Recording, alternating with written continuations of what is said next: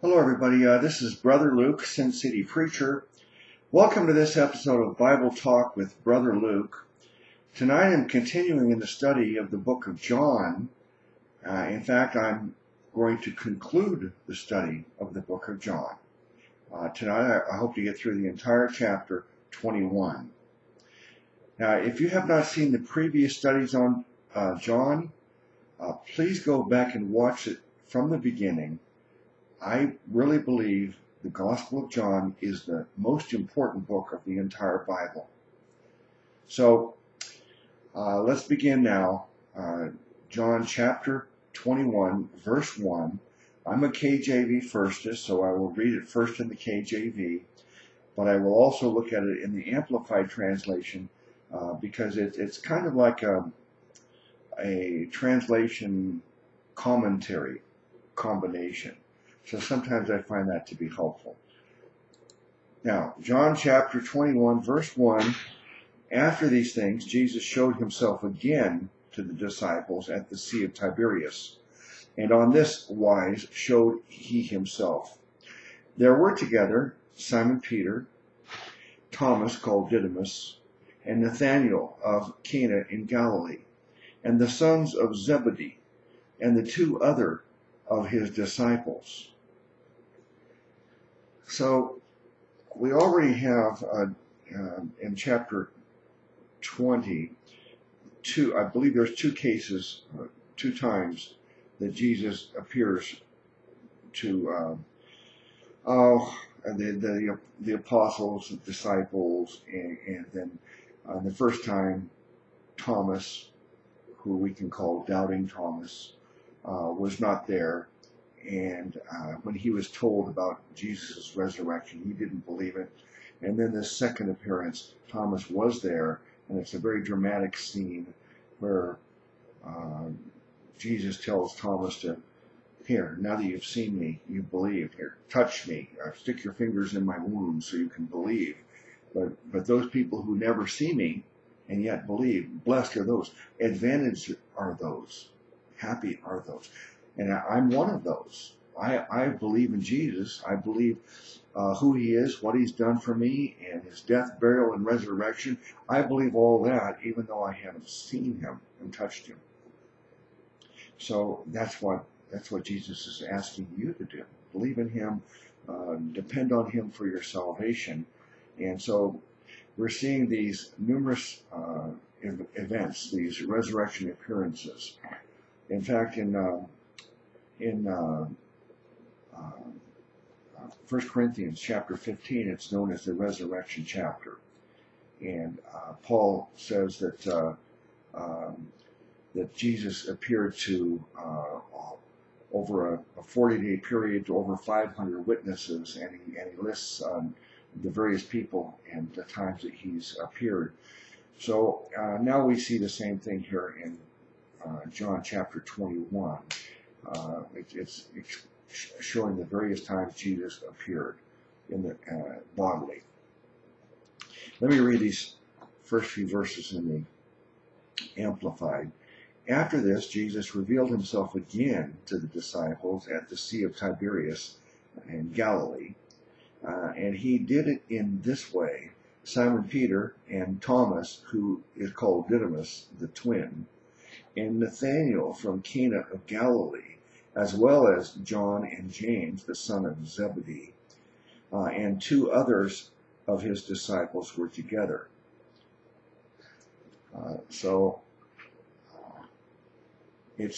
You see, this is not only a gospel account, an account of the life, ministry, death, and resurrection of Jesus. This Gospel of John, all the Gospel accounts are telling us the same kinds of things from a perspective of four different people. And the book of Acts is also a historical record of this resurrection of Jesus and ascension of Jesus, and then the beginnings of the church. The Acts of the Apostles is the actual name of that book.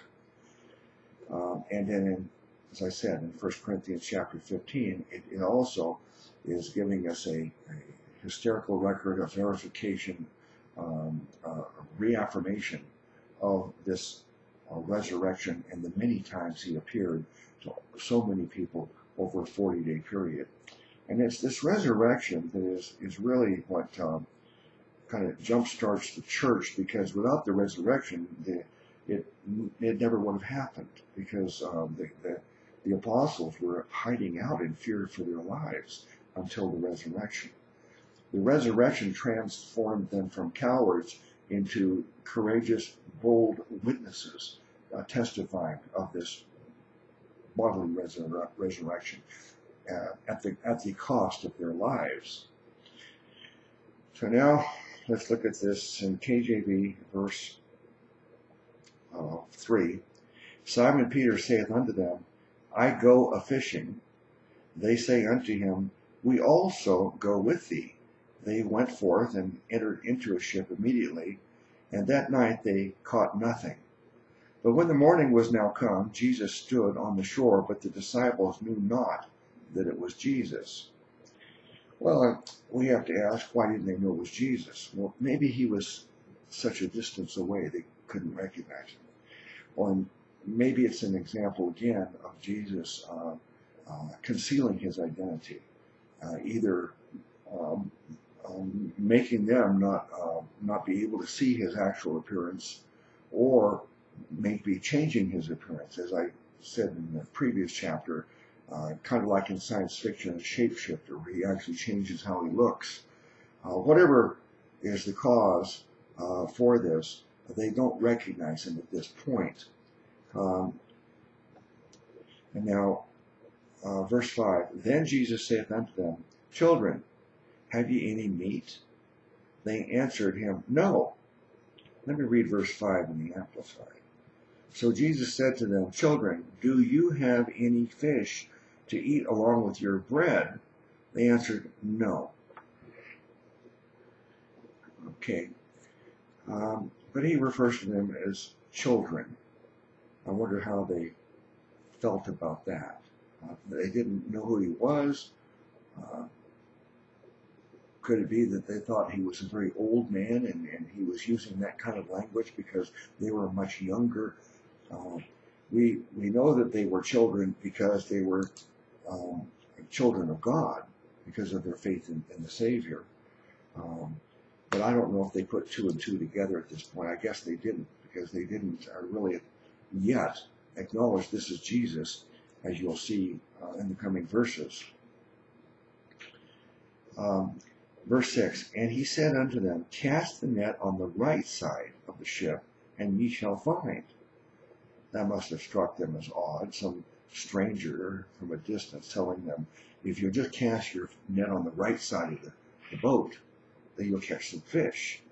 That must have aroused their curiosity at that point. Who is this that thinks they can tell us, all we got to do is throw the net on the right and we'll catch fish? I was think that their suspicion would be already aroused at this point. It says, They cast therefore, and now they were not able to draw it for the multitude of fishes. So, I mean, obviously this doesn't happen every day. This is another miracle, as Jesus has done so many times before. And so, what happens next?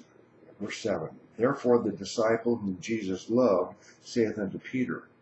The disciple whom Jesus loved, of course, we've already explained earlier how this is kind of a title for John, the Apostle John, who's the writer of this gospel account. Therefore that disciple whom Jesus loved said unto Peter, It is the Lord. So I don't think he visually recognized him at the point. He just put two and two together and realized this has got to be the Lord. This is a miracle that we've just participated in, and it must be Jesus. So he said, It is the Lord. Now when Simon Peter heard that it was the Lord, he girt his fisher's coat unto him, for he was naked.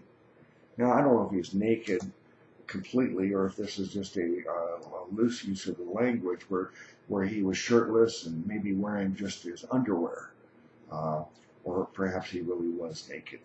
But he says he girt his fisher's coat unto him. So he put more clothes on because he wasn't fully clothed or maybe even completely naked, and did cast himself into the sea. Let me read verse 7 in the Amplified. Then that disciple, John, whom Jesus loved or esteemed, said to Peter, "It is the Lord." So when Simon Peter heard that it was the Lord, he put on his outer tunic, for he was stripped for work, and threw himself into the sea and swam ashore. Okay, verse 8 in the KJV. And the other disciples came in a little ship, for they were not far from land, but as it were 200 cubits, dragging the net with fishes. I want to read that. Let me turn my fan down.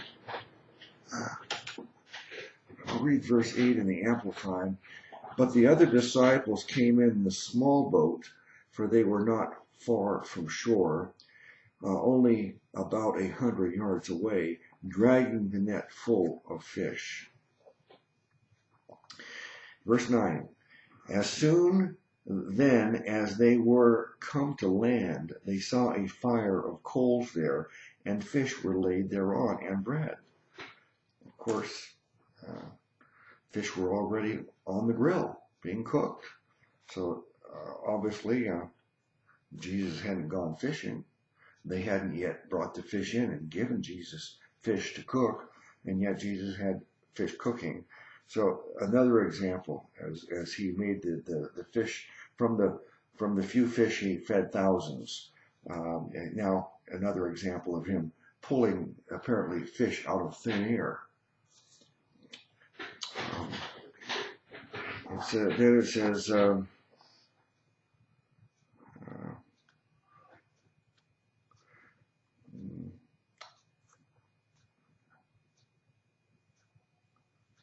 Verse 10, Jesus saith unto them, bring of the fish which ye have now caught. Simon Peter went up and drew the net to the land full of great fishes, 153. I think some people draw some significance of this number 153, but I don't know what it is.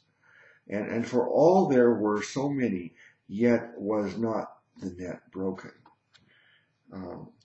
Maybe it's the number 153 is given so that we can know that this is a precise story. We're not speaking in general terms. This is an exact telling of the story, and to lending more credibility that we're getting the story just as it actually happened.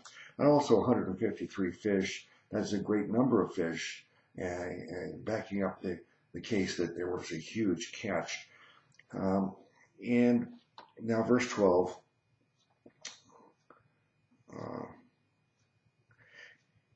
again it says, yet was not the net broken. So with that many fish, it seemed like the net could not support the weight and would have been torn apart, and yet it wasn't. So not only were they able to catch a huge number of fish, because Jesus said, cast your net to the right, but the net held together, and it shouldn't have. Apparently, it should not have been able to support that many fish. So another example of this being all part of this great miracle. Verse 12, Jesus saith unto them, come and dine. And none of the disciples durst ask him, who art thou? Knowing that it was the Lord. Apparently, they still weren't close enough yet to recognize him, or as I said, it was a great distance and they didn't recognize him, or they were kind of, God did not allow them to visually recognize him, or his appearance was changed so they would not recognize him, but they did identify and were confident that it was the Lord. Verse 13, Jesus then cometh and taketh bread and giveth them, and fish likewise. Let me read verse 12 in the Amplified. Jesus saith to them, come and have breakfast. None of the disciples dared to ask him, who are you? I mean, if they could see him and his appearance was the appearance of Jesus, then this statement wouldn't make any sense. So they either couldn't see him because of the distance. At this point, they still were too far away. They knew without any doubt that it was the Lord. Maybe they also knew without any doubt because he had already appeared to them so many times. They were accustomed to him appearing in this way. Jesus came and took the bread and gave it to them, and likewise the fish. Verse 14 in the KJV, this is now the third time that Jesus showed himself to his disciples. After that, he was risen from the dead. So, as I said earlier, he had appeared to them, and then he appeared another time where Thomas was present, and now the third time. Verse 15. So when they had dined, Jesus saith to Simon Peter, Simon, son of Jonas, lovest thou me more than these? He saith unto him, Yea, Lord, thou knowest that I love thee. He saith unto him, Feed my lambs.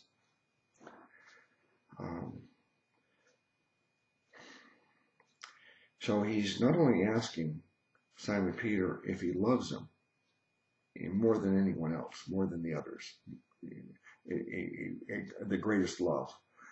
But then when he says yes, he says, then feed my lambs. He's giving them some kind of a role to play. It's your responsibility to feed them, not feed them with fish and bread, I don't think, but feed them spiritually, to be like a shepherd over them, to be like a pastor of them. He's giving him some kind of a position, a ministry.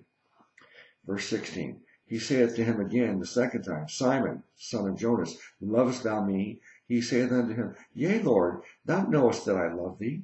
He saith unto him, Feed my sheep. Okay, feed my lambs, feed my sheep. Is there a distinction between a lamb and a sheep? I think a lamb is just a younger sheep. And then verse 17, he saith unto him the third time, Simon, son of Jonas, lovest thou me? Peter was grieved because he said unto him the third time, lovest thou me? And he said unto him, Lord, thou knowest all things. Thou knowest that I love thee. Jesus saith unto him, Feed my sheep.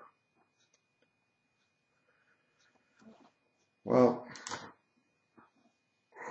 we can only speculate why Jesus asked him this question 3 times. Could it be that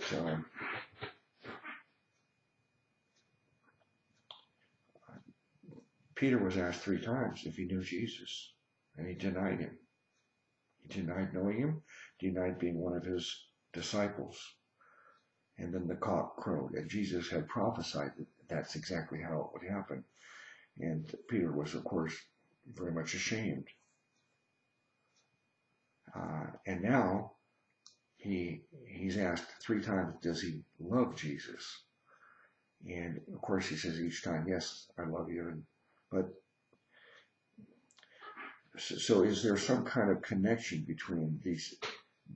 Peter denying the Lord 3 times, and now the Peter acknowledging his love, confessing his love, proclaiming his love for Jesus 3 times.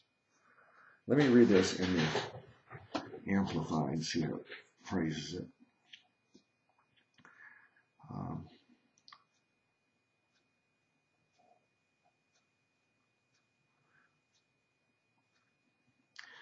Starting with verse 15. So when they had finished breakfast, Jesus said to Simon Peter, Simon, son of John. So John, I guess, is another name for Jonas, as it says in the KJV. Simon, son of John, do you love me more than these others do? Oh, okay. With total commitment and devotion. Oh, okay. So according to the Amplified, the question is, do you love me more than the other people love me? Is your love that great? I thought when I read the KJV, do you love me more than these? I thought Jesus was asking Peter, do you love me more than you love the disciples?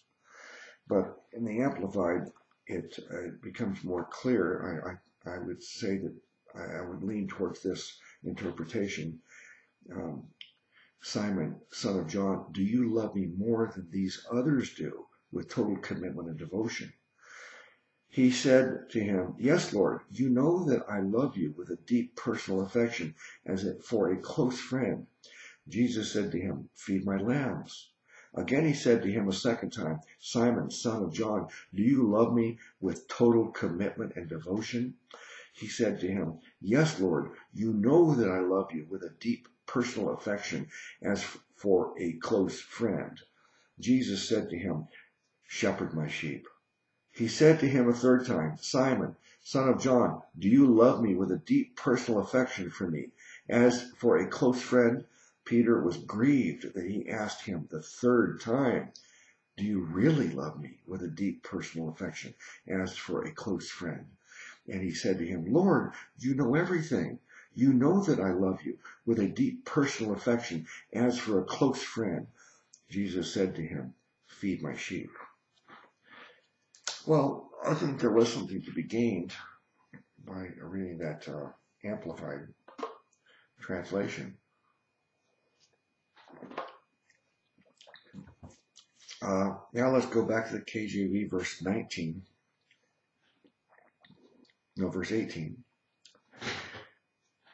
Jesus speaking. Verily, verily, I say unto thee, when thou wast young, thou girdest thyself, and walkest whither thou wouldest. But when thou shalt be old, thou shalt stretch forth thy hands, and another shall gird thee, and carry thee whither thou wouldest not. This spake he, signifying by what death he should glorify God. And when he had spoken this, he saith unto him, follow me. So verse 18 is Jesus' prophetic utterance about the fate of Peter. How he says, when you're young, you gird yourself, you clothe yourself, you wrap yourself up, and you walk wherever you want, you're free. But when you get old, you'll stretch forth your hands, and another will gird you. You will be like handcuffed, you'll be tied up, and you'll be forced to go where you don't want to go. So he will be arrested, imprisoned, and then executed. This is the prophecy, and that's exactly how it happened with Peter. Verse 19, this spake he, signifying by what death he should glorify God. And when he had spoken this, he saith unto him, follow me. Then Peter, turning about, seeth the disciple whom Jesus loved following. That's a reference to John, which also leaned on his breast at supper, at the Last Supper. John was sitting next to him, listening so closely, and saith, Lord, which is he that betrayeth thee? So it's a reference to, he's asking him, well, what about John? What's his fate? Verse 21, Peter seeing him saith to Jesus, Lord, and what shall this man do? Jesus saith unto him, if I will that he tarry till I come, what is that to thee? Follow thou me. So Peter, as usual, blurts out what he thinks, asks the questions that come to his mind without any kind of hesitation or filter. He says, okay, you're telling me my fate. Well, what about John's? And Jesus says, well, if he lives until I return, what is that to you?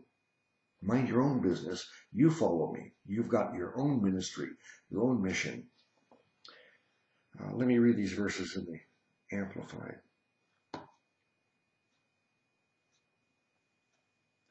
Verse 18, I assure you and most solemnly say to you, when you were younger, you dressed yourself and walked wherever you wished. But when you grow old, you will stretch out your hands and arms, and someone else will dress you and carry you where you do not wish to go. Now he said this to indicate the kind of death which Peter would glorify God. And after saying this, he said to him, follow me. Walk the same path of life that I have walked. Peter turned and saw the disciple whom Jesus loved following them, the one who also had leaned back on his chest at the supper and said, Lord, who is it that is going to betray you? So when Peter saw him, he asked Jesus, Lord, and what about this man? What is his future? Jesus said to him, if I want him to stay alive until I come again, what is that to you? You follow me. All right, back to the KJV, verse 23. Then went this saying abroad among the brethren, that disciple should not die. That's a reference to John and the statement that Jesus made to Peter about John's future. He says, then went this abroad. So this was commonly repeated and believed.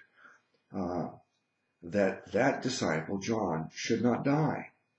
Yet Jesus said not unto him, he shall not die, but if I will that he tarry till I come, what is that to thee?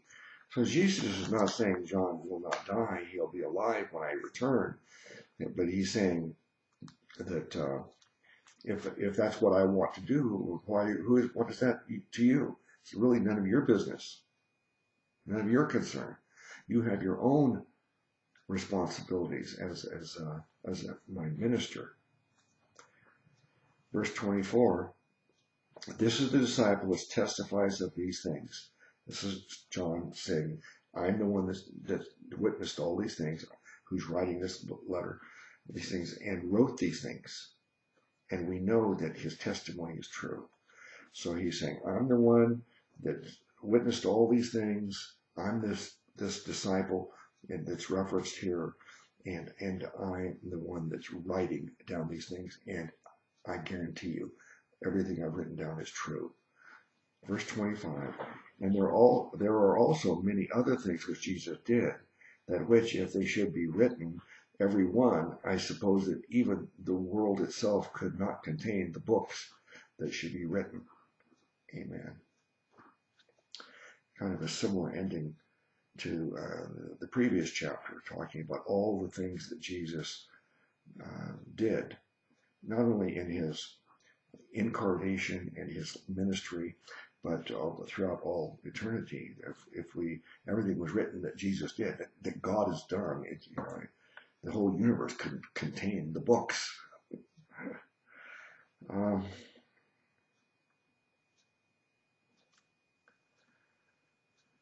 All right, so, well, that's the end of the book of John. Well, let me kind of sum up the 21 chapters.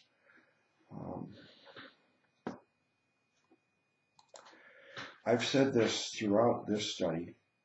I've said this over and over again over the last 8 years on YouTube. In many videos, I've made this point, that there are 66 books in the Bible. They all serve a great purpose. But if I was delegated to pick one of them, in other words, let's say that every book of the Bible on the entire earth, all the records of the Bible in every form, written on the internet in any way, every record of the Bible would be destroyed, save one book. Which book would you save? And I would choose this book, the Gospel of John.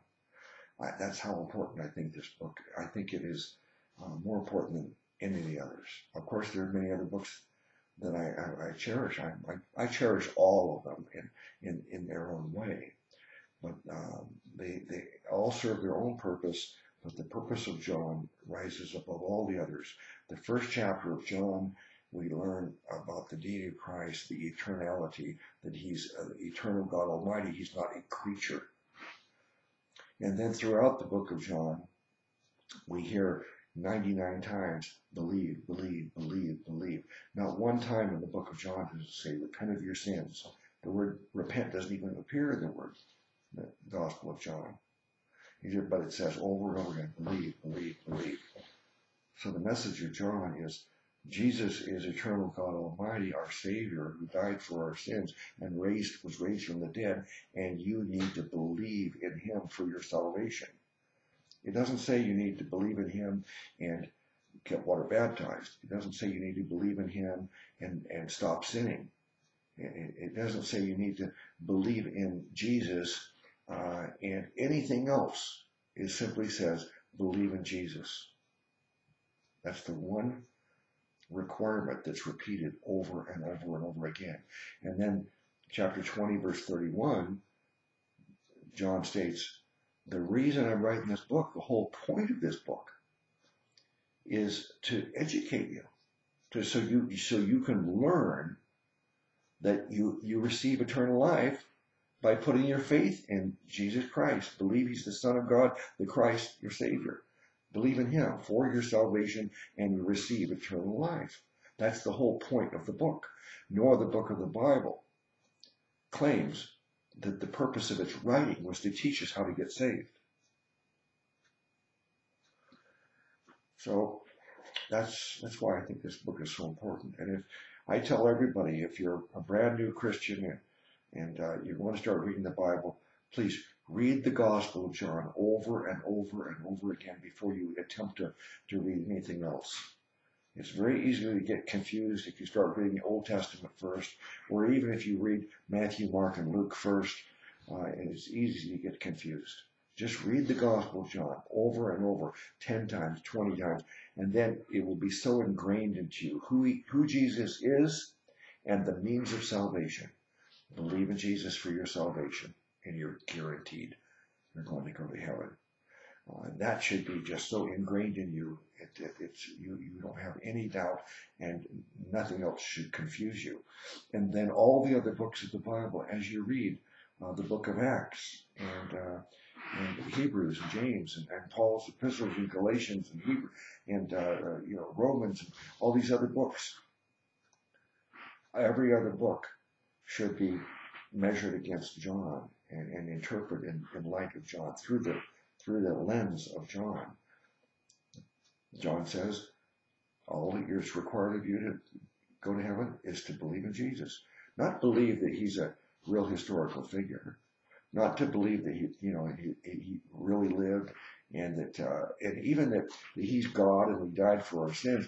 Roman Catholics believe he's the Son of God. He died for our sins. He rose from the dead, but they don't have salvation unless they believe in him for their salvation. I made this distinction many, many times. I ask you, answer this question.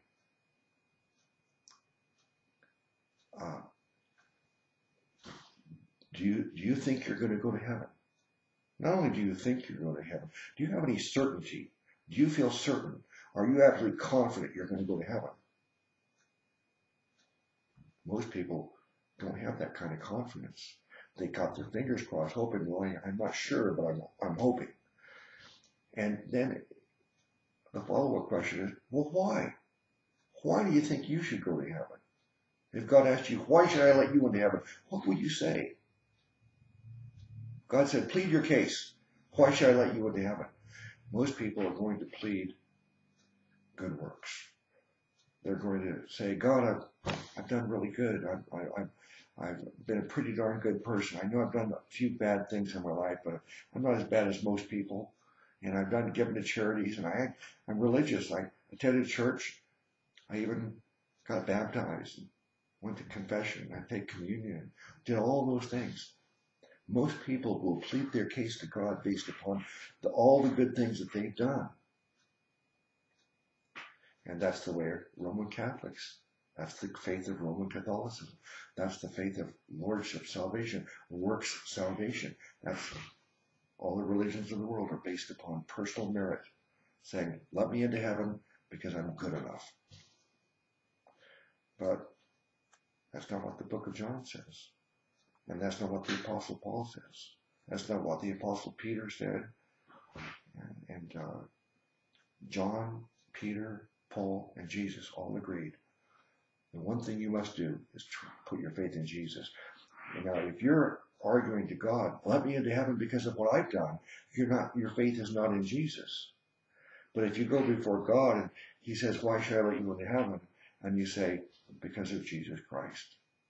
Period. I'm trusting in him. I believe the Bible's true, and I believe what he said is true. He is my Savior God. He died for my sins, and he rose from the dead to prove his claims are true. And I'm trusting him. My confidence is in him. I'm relying completely on Jesus and what he's done for me. I believe his promises that he'll give me eternal life in heaven. I believe he's faithful to keep the promise. So that's what you learn from the book of John. And once you've learned that, then you can test all the other scriptures through that lens. If it doesn't agree with that, then you don't get conflicted and say, well, John must be wrong. Or no. Instead, say, I don't understand this statement in Matthew. I don't understand this statement in James. It doesn't agree. It seemed to agree. It doesn't mean that faith in Jesus is insufficient just because you read somewhere else that faith without works is dead. All it really means is that you don't understand the verse, faith without works is dead. You don't understand the book of James. You don't understand the book of Matthew if you are conflicted. That's why I urge you, read John over and over and over again and have confidence that faith in Jesus is the sole requirement. And Jesus' death on that cross is a sufficient payment for your sins. Nothing else is required. And as you go through the Bible, hopefully for the rest of your life, and you continue studying, and hopefully you'll continue watching all my videos and these other books of the Bible, these other verses in the Bible that cause people a lot of confusion. I've made a great effort to try to explain those so that in light of John. All right, thank you for watching. And as I said, if you have not seen this study from the beginning, please go back and start with John chapter 1, verse 1. Bless you in the name of our great Savior God, Jesus Christ.